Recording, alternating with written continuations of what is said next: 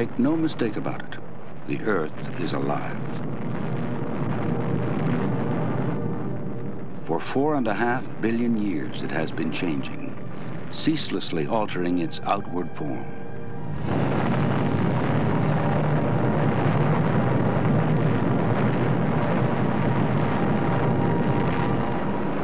Existing as we do on our planet's seemingly solid surface, we live our lives oblivious of the relentless forces that continually shape and reshape the Earth.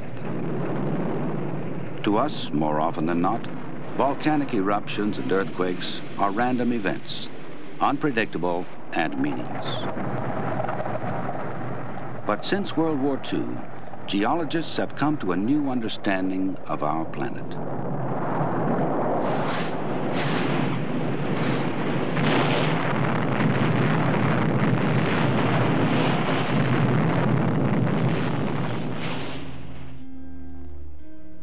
This is a view of the Earth as we all know it today.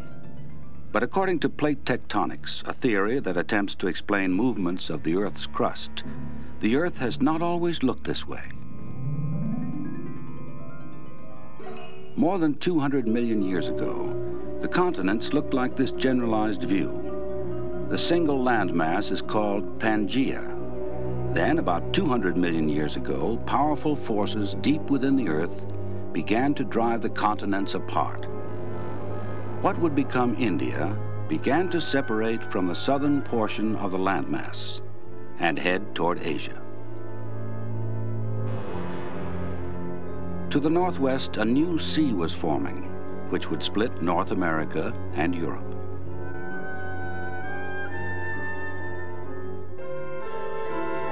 Then, some 40 million years ago, India rammed into Asia with a jolt that buckled the Earth's crust and thrust up the Himalayas, the highest mountains in the world today.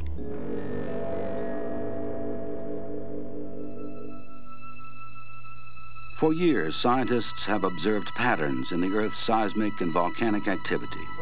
Scientists now know that this activity marks the outlines of plates, vast segments of the Earth's lithosphere that move on the semi-plastic asthenosphere beneath them. Most plate boundaries run through oceans. We must imagine the Earth without its oceans to see what the plates look like. In this simplified view, the Earth's 12 major plates are clearly visible. There are 3 basic forms of plate behavior. The plates can separate, a process called spreading.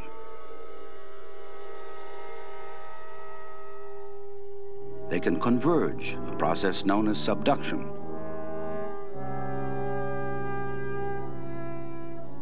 Or they can grind past one another, translation.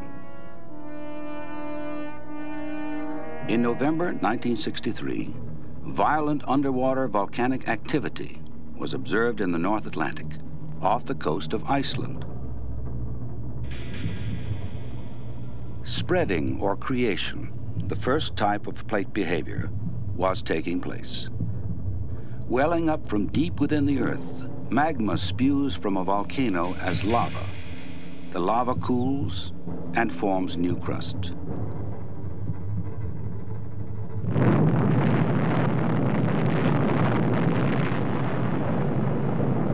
Beginning in 1963, ash and cinder rocketed into the wintry North Atlantic sky and rained back down upon the freezing water.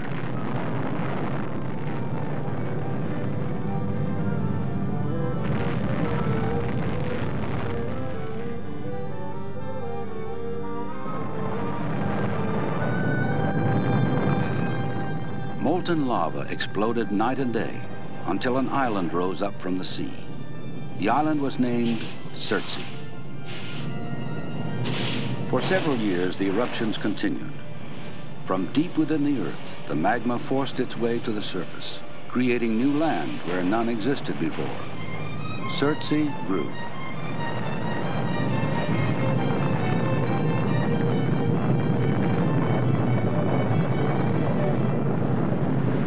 Where the rivers of lava met the sea, the lava cooled quickly, hardening into rock. Fire warred with water. Finally, the pressures in the earth abated, and the lava ceased to flow. When the eruptions were over, Surtsey occupied nearly 3 square kilometers, testament to the Earth's creative powers. A second kind of plate behavior is taking place off the west coast of South America. The process is called subduction. Here, the heavy Nazca plate plunges slowly into a continent-long underwater trench, where the leading edge of the plate is destroyed. One result of subduction is the buckling of the plate behind the trench.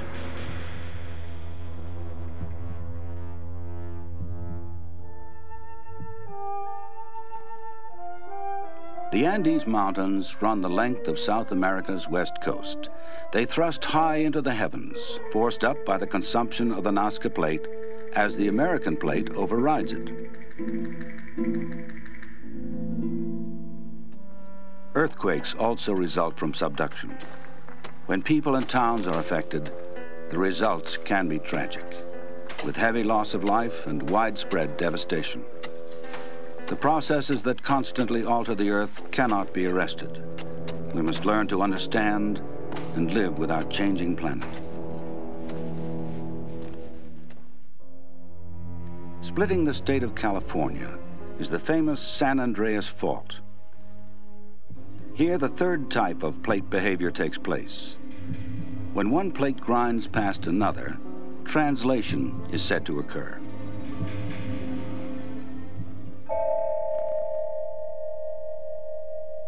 The San Andreas Fault. To the left, the Pacific plate. To the right, the American plate. For the moment, the plates have locked, causing enormous stress to build up.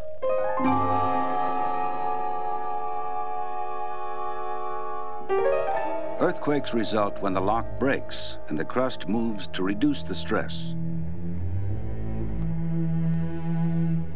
Ongoing studies of plate tectonics may one day make it possible to predict and minimize this kind of destruction.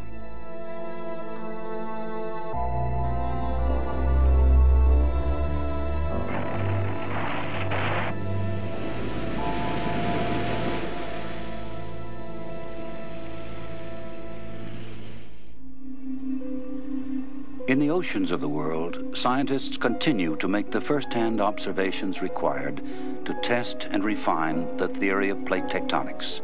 Here, they explore and study boundaries of creation beneath the sea. Ships such as the U.S. Navy's survey ship Bowditch are used to map these underwater areas.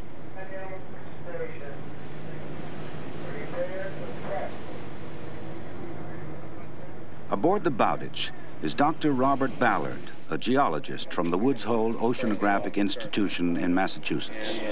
Our experience has shown that this is probably some of the roughest terrain we've ever encountered. Our major interest is the boundary between the two plates. All stations sonar to radiate. The Bowditch houses one of the most sophisticated sonar systems in the world. Every 12 seconds, a sonar beam sweeps the bottom beneath the ship. This signal bounces off the rugged, complex sea floor and returns to the ship, where it is registered. This information is combined with navigational data to produce an amazingly accurate map of the sea floor over which the ship is passing.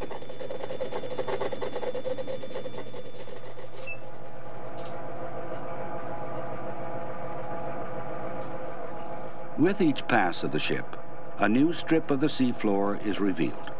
Slowly, the map is completed. We've crossed the Rift Valley, and it appears on some of the larger maps that we've crossed some volcanoes. And we've blown up a particular area of the Rift Valley, and sure enough, as you can see, right down on the valley floor are these round objects that look very much like volcanoes. As the survey nears completion, a final map of the area is made. This map will guide the next phase of the investigation.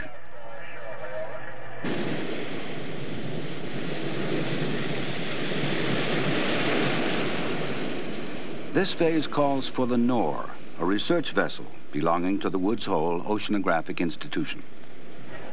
Orbiting satellites are used to fix the Nor's position precisely.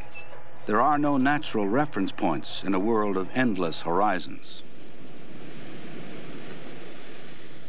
When the Nor is positioned over the Rift Valley below, its huge steel camera sled is lowered over the side.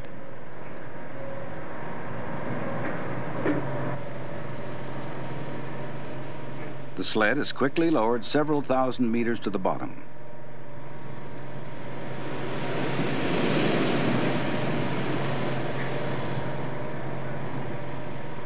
With the crew monitoring the sled's progress, the camera photographs the bottom at 10-second intervals.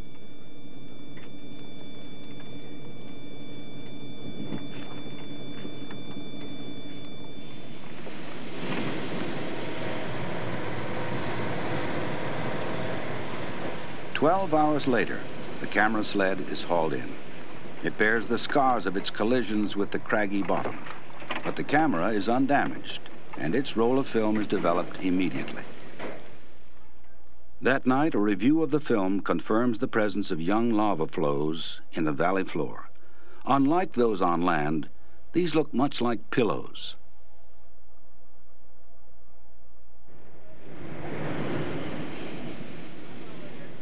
Now that a promising site has been located exactly, the final phase of the study commences. For this work, the submarine Alvin is brought to the study site aboard its support ship, Lulu. Preparations for a dive begin early in the morning with a thorough checkout of the submarine. All systems must be inspected and approved before the dive can begin. Food and equipment for the sub's 3-man crew goes inside. The tiny titanium sphere is only about 2 meters or 6 feet in diameter. Outside is a mechanical arm for collecting rock samples. All checks are completed. The launch can begin. Man your launch stations. Man your launch stations. The elevator holding the sub is lowered between the two hulls of the catamaran Lulu. The time has come for Alvin's crew to come on board.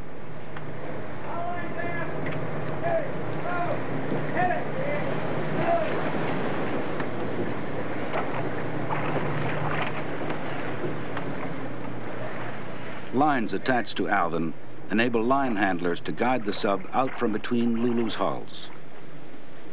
Once Alvin is clear of the support ship, divers remove the lines, and the sub is on its own.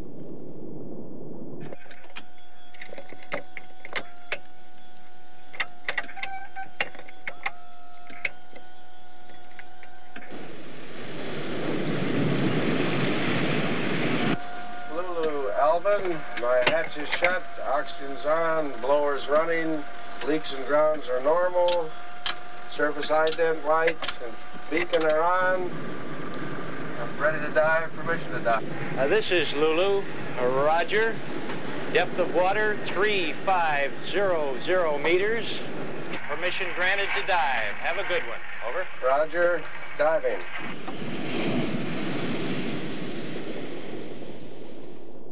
Flooding our air tanks, we slowly descend. The rolling motion of the sea stops, and the noise of the surface is replaced by a peaceful silence.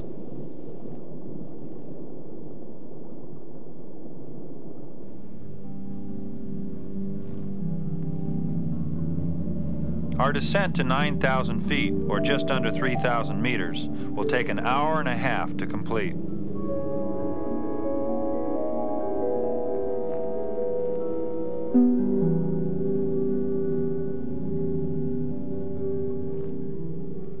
Alvin touches down on a level part of a staircase-like cliff that rises some 2 kilometers above the seafloor.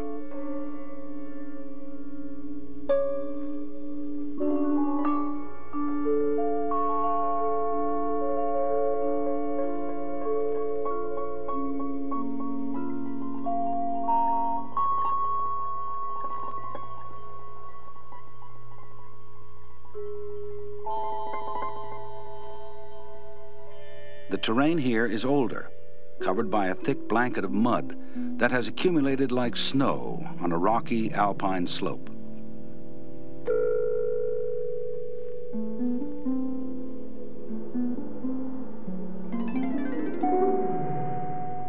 As the submarine navigates toward the volcano, a rarely seen octopod glides into view.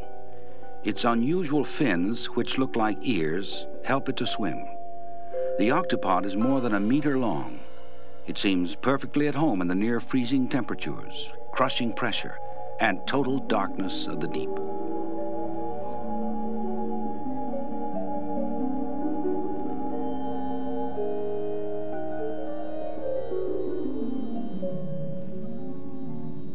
One of Alvin's most important tasks is collecting rock samples from the bottom. It looks like the nature of the outcrop's changing. Looks like we've gone from that massive outcrop to that more, that brecciated one we saw in the last dive. Yeah, looks like too. That's the outcrop we'd like to work on, huh? Okay. You see it? Yeah, that's just right about there, right underneath that that white sea anemone. Yeah, I'm bringing the arm around. Okay, see the arm yet? Yeah, Okay. It's just coming into view. Okay. Let me have you in there. Okay.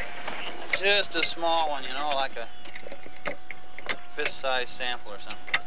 Okay, I got him. You got it? Got it. Got it. Okay. All right, here we go. Yeah, that's a beauty.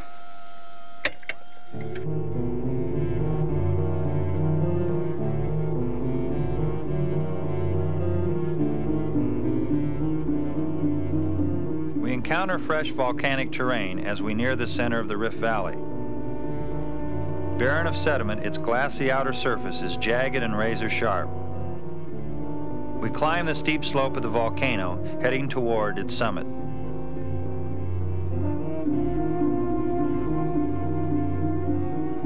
In the green glow of our thallium iodide lights, we can see the uncratered summit of the volcano. We have now reached the very center of the valley. It is here that magma welling up from deep within the earth ultimately reaches the surface.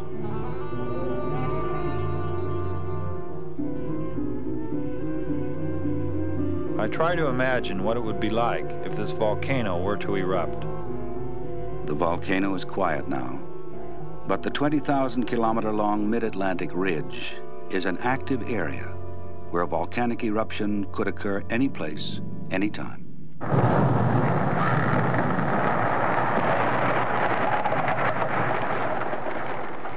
In the shallow waters off Hawaii, eruptions have taken place that give us a good idea of what the process of underwater volcanic creation looks like. Lava flowing into the sea quickly changes form. Rapidly cooled by seawater, the lava forms tubes through which molten magma travels. When it reaches the end of the tube, the magma pours into the sea, quickly hardening to form a new section of tubing. In this way, the volcano grows higher and advances across the valley floor, away from the central rifts from which it first flowed.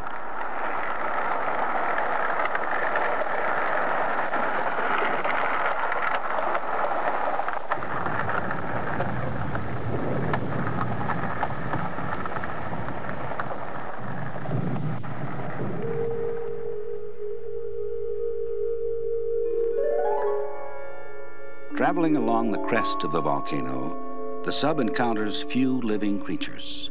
These are plant-like animals scattered here and there that feed on food raining down from the sunlight zone thousands of meters above.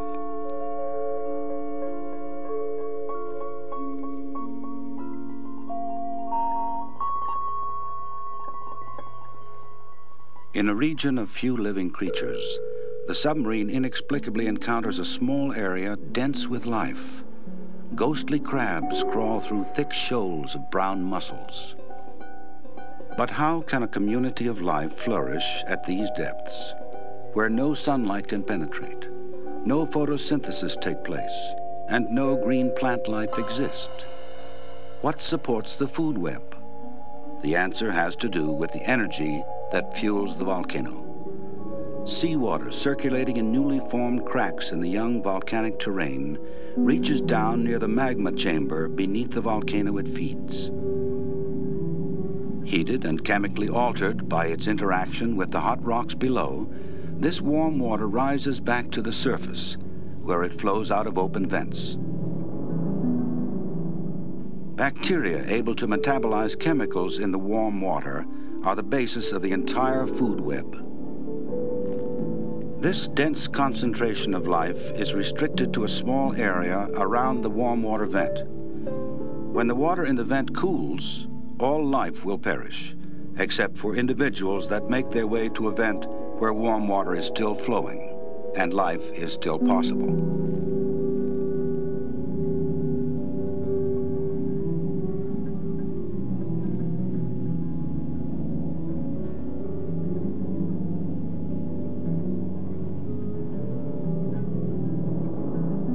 Before deep-diving submarines took men to the sea floor, no one ever imagined that vents like these existed, and no one ever dreamed that life could exist at all at these depths.